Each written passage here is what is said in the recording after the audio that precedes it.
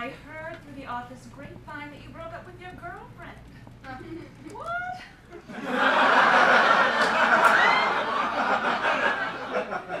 Now, I know I'm your boss, but I'm also your friend, okay? So I just wanted to check in and see how you're doing. I'm so sorry.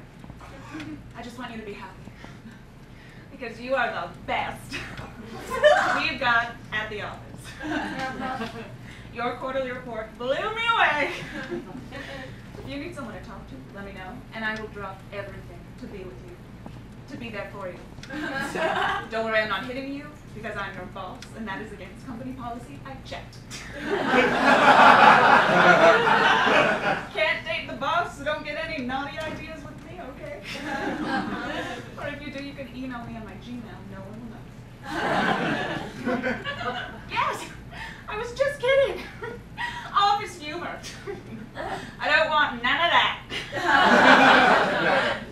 I mean, I'm not a prude or anything. I've been known to be very sexually adventurous, so you didn't need to know that, but now you do. Yes, you're right. You do have a lot of work, and I will let you get back to it. Hey, who's giving you all this work? Tell your boss to loosen up. No, I'm actually very loose. Not like that, not how you're thinking, no. No, I used to be a dancer, mostly tap.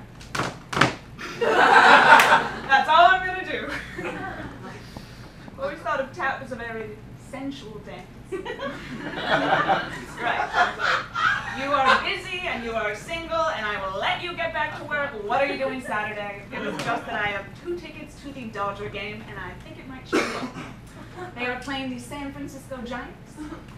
In San Francisco, I was thinking we could make a trip of it, maybe drive. No, I don't think it would be weird, Brian. What's weird about 2 coworkers? Go to a ball game, getting a couple beers, and then letting whatever happens, happen. No, I totally understand. That's fine. That's fine. You know, the more I think about it, Brian, you should probably stay here and catch up on work this weekend, because I've been noticing that lately you've been pretty distracted. And I'm concerned that you don't even really care about the company. And I'd be careful about you. What am I trying to say? Right. If you don't fuck, you're fired.